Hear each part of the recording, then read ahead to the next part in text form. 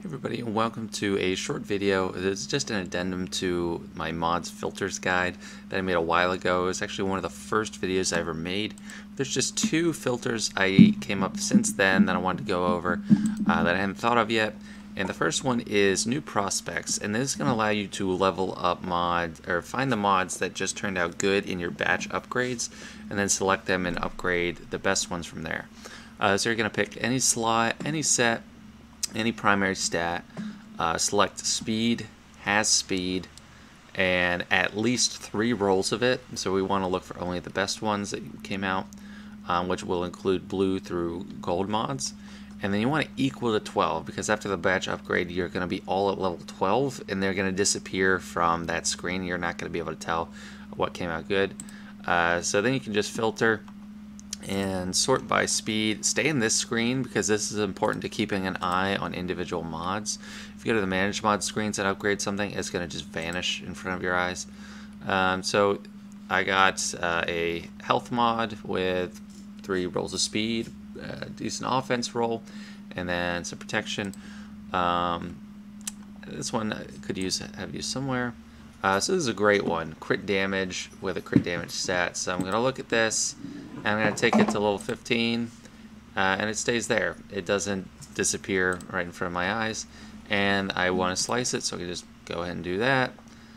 There we go. That's all there is to it. If you exit out, it's not going to be there anymore, but you're going to have it kind of right here to keep an eye on it. So that's why you want to use this screen and not the manage mod screen. And the next filter I named Calibration. This is just for finding the mods that you want to use those micro attenuators for.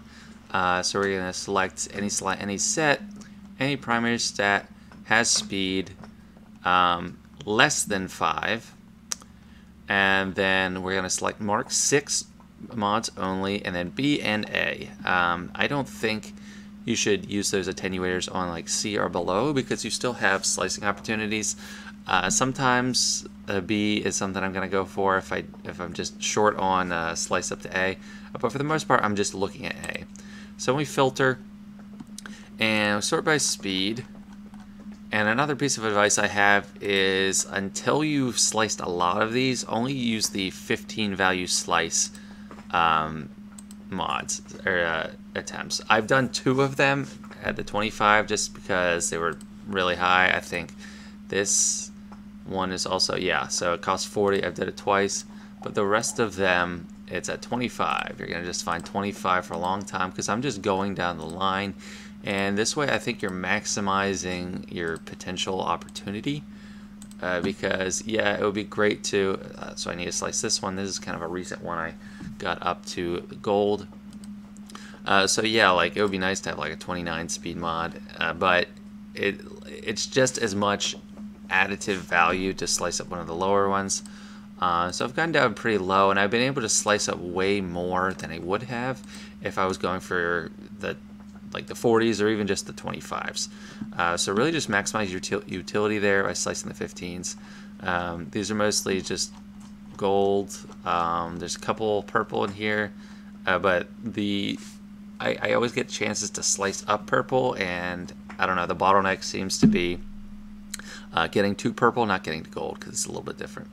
But yeah, that's it. That's my advice and my filter. Let me know what you think or if this helps you out.